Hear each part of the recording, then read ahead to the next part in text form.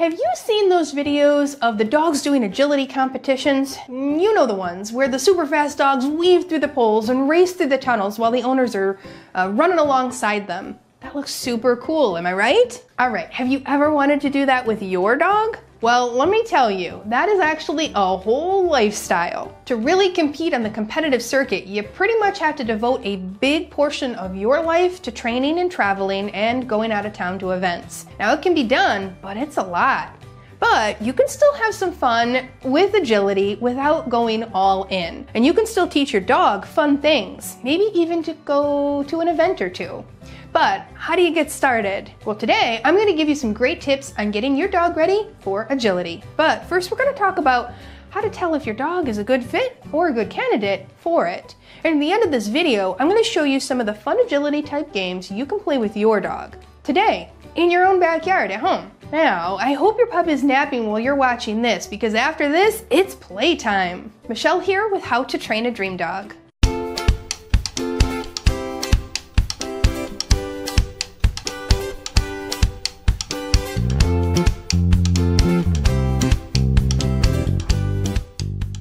Okay, first, let's talk about those agility dogs you see in the competitions. But first, I'm going to give you a moment to hit that subscribe button so you get notified when another great video like this one is ready. Did you know that oftentimes true agility champions are bred for this behavior? That means that breeders take dogs who love agility and do well and breed them with other dogs who have similar traits. Now, there's no guarantee, but likely you'll end up with a dog who is a super dog at this stuff. All right, now, of course, you could end up picking a rescue dog and he's going to do great at agility too. But to really increase the chances of success, most people start at that breeding stage. But remember this, your dog doesn't care about winning or competing. The dog is enjoying the practice. So unless you've got another goal in mind, consider just trying agility out for fun and seeing where it goes. Now, my second point is about their age. Dogs who are competing in agility are often 2 years old or older. They have to get past the puppy stage and be fully grown so that the repetitive practice sessions don't damage their joints. Now, if that's something you're not familiar with, you should probably check out this video where I go into it a little bit further. But there's plenty of training that can happen before the dog is fully grown. I'm going to go into that in just a moment. Finally, you're going to have to decide if you and your dog have the right temperament for the agility work. Now, I know it looks easy, but it involves a lot of very specific training of body parts doing things that don't actually come naturally to the dog. It's also usually done in a very distracting environment with other dogs, bright lights, new noises, and a whole ton more. It actually takes a pretty confident dog to look past all those distractions and work hard at the course. And you also have to think about how much time you have to put into it. That dog isn't going to be practicing without you, so if you're not sure you have the time to raise a competing agility dog, you probably don't. But that's okay. Just because you love to swim doesn't mean you need to try out for the Olympics, am I right?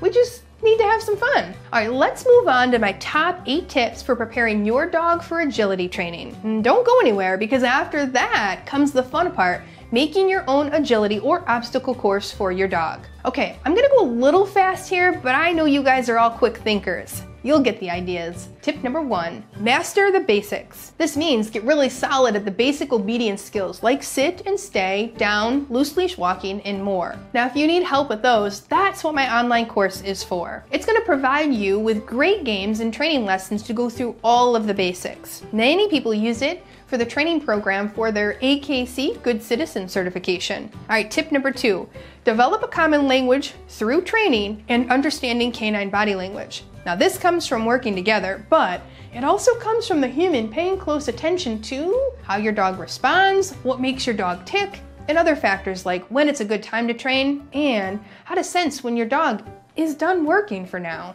Tip number 3, know what motivates your dog. All dogs are food motivated. If they weren't, they would die. But there are other forms of rewarding too, including praise and play.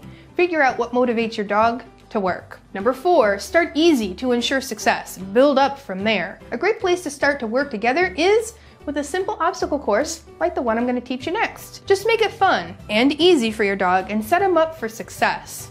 Tip number 5, take some time to understand dog exercise protocol, including warm-ups, stretching, cool downs. Yes, dogs need that kind of muscle protection too, just like humans. There are some great articles on this online, or you can also discuss this with your vet. Tip number 6, get your handling cues down solid. This goes beyond sit and stay, but goes into directional cues like when you want your dog to go left or when you want them to go right or up or down or turn. Having a solid understanding of these is going to help you when you're trying to teach your dog the very specific behaviors needed for agility. Tip number 7, increase body awareness. This means working on skills on different body parts, like teaching your dog to put his back feet up on a step, or teaching him to raise one paw but not the other as you cue it. If you're working on this, I suggest training with a clicker, which can better capture precise moments when you want your dog to do what they're doing. Just remember to associate the clicker first. It won't work if your dog doesn't know what it means. And finally, practice what we call dark skills. That tunnel that pups fly through is pretty dark, so you're going to want your dog to be confident in all kinds of lighting. Now, those are some of the great tips to get you started on agility, and now let's have some fun with your dog. All right, did you see this recent video here on playing with your dog? I had a lot of people telling me it was exactly what they were looking for. And if you like that one, you're gonna love this next part. Pickles and I, and some of my other members on the Dream Dog team, did an obstacle course. It sounds so simple, but there are actually some things you're gonna wanna keep in mind when building your own. I'm going to tell you about that today and show you the fun we had with our own dogs. And as you heard me talk about in this video, dogs need both mental and physical stimulation to really help them get the most out of their day. Dogs' brains need work too. Now, this obstacle course is going to be a great way to challenge them both mentally and physically. And no two obstacle courses are alike, nor do they need to be. You can build one that's perfect for your dog. Now, there's a few things you're going to want to keep in mind about this game before you begin. For one, consider the age and the physical limitations of your puppy. Now, it's totally fine to play this game with young puppies, but you're going to notice that their attention span is a lot less. You're going to also want to avoid any kind of repetitive motions like a lot of jumping. It's not good for their joints to have the same action over and over and over again. So consider obstacle courses with different textures or where they have to step on or around these things, with less jumping until they're a little bit older. Secondly, try to use some of the items the dog is familiar with, and a few that are new. That can keep it interesting, but also not too hard. Remember, we're always going to want to set our dogs up for success. If it's too easy, you can make it a little harder as you go. Lastly, think about different physical actions you want your dog to do, and then try to incorporate them in a variety of ways. I'm talking about things like crawling through, jumping over, jumping on, stepping down, avoiding something, or walking around something. Have a good variety so your dog really has to use his brain. All right, let's talk about my newest team member, Caitlin. Here she is with Peach. Adorbs, both of them, am I right? Peach is 3 years old and has very good manners thanks to Caitlin's work in the dog industry and her dedication to teaching Peach how to live in a human world. Peach was pretty excited to work with Caitlin on this project. She's never done an obstacle course before and definitely hasn't done anything like this in Caitlin's apartment, but you can see she had no trouble with the task. Caitlin chose a few obstacles that were really already set up, including the chaise lounge, landing on a specific spot, jumping over some Swiffers, and weaving through the dining room chairs. That's the great thing about working in your home. You just use the obstacles that you have. Now, Peach took quite well to these tasks. As you can see, she's been lured through the course with a treat. That's a great first step. Now, over time, Caitlin will increase the time between the treats until Peach can do the whole course in one sequence. That's not how we start though. We're gonna wanna make sure that it's easy and fun, so at first, we're just gonna start with luring. Be sure to save some tasty kibble out of your dog's regular food for this, and other tasks where a lot of rewarding is gonna happen. That keeps your pup from being overfed. Next up, Allison and Lincoln. Allison chose a hula hoop, some stairs, a bench, and Lincoln's crate that has a side door, so Allison made it into a tunnel. Now, Lincoln had already been introduced to all of these objects. This hula hoop was the newest object, but earlier in the week, Allison had taught him to go through it, so he was pretty familiar with it. Now, the stairs are used for Lincoln to get up on Allison's bed, and another set for Allison's daughter's bed. Lincoln is really a small guy, so he really needs these stairs. Allison just simply placed them back to back. Now, this is the bench by the door where he waits when guests arrive. And this is the crate, which Allison had made into a tunnel a few days earlier so he could practice. So you see, none of these things are entirely new to Lincoln, but they were in different places. So they needed to be introduced again. And at first, Allison worked with Lincoln to just go through each obstacle. And then he got a treat. Then Allison started to pair the two obstacles together, and she would give him the treat at the end of the two obstacles. And towards the end of the session, Lincoln was going through all three obstacles before he even got the reward. Did you see how Allison slowly increased the difficulty? That's what I mean about setting your dog up for success. Make it easy. The dog does well, it's a win-win for both of you.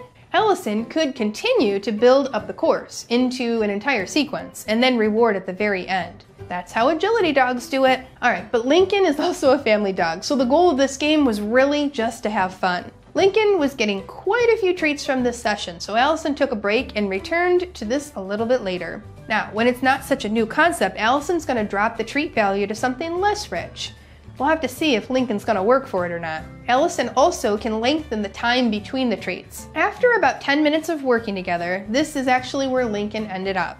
Now you can see that working hard with their brains and their bodies is a great way to help your dog rest well when it's nap time. Before I show you what Pickles and I did together, be sure to hit that subscribe button. I've got more great videos for you guys coming up. All right, here I am working with Pickles. Now I wanted a little room to work, and it was a pretty nice day out, so Pickles and I set up in the driveway. That might work well for you, but note the environment. If it's busy or windy or there's a lot of traffic, it might get in the way of your dog's enjoyment. Now I actually have a lot of random props from my work with dogs, so I just pulled all of that out of the garage to set it up. There's really no rhyme or reason to it, I just put it all in a line. When I first introduced it to Pickles, I just let him smell everything. It would have been super hard for him to be asked to do something with all these new and different items. So I needed to allow him to check it all out first. Now after he had a chance to check it out, I directed him all the way through it. Now, you should know that Pickles and I have actually worked together a lot, so we really have a common language together. He often knows what I want him to do with just one or more hand signals. Now, that might not be the case for your dog, and that's okay. Now, working with your dog in games like this allows you to build up that common language that you can use with other skills, like recall and leave it and other important ones out there in the real world. Now after Pickles and I worked on this course for a while, he was just ready for a long snooze, just like Lincoln. I hope you learned some great stuff today, both about agility training and doing a fun obstacle course with your own dog. I'd love to see you working with your dog, so go ahead and post a picture or a video in my Facebook group, Puppy Training with Michelle Lennon. Now in the comments below, tell me what household objects are you going to use for your obstacle course?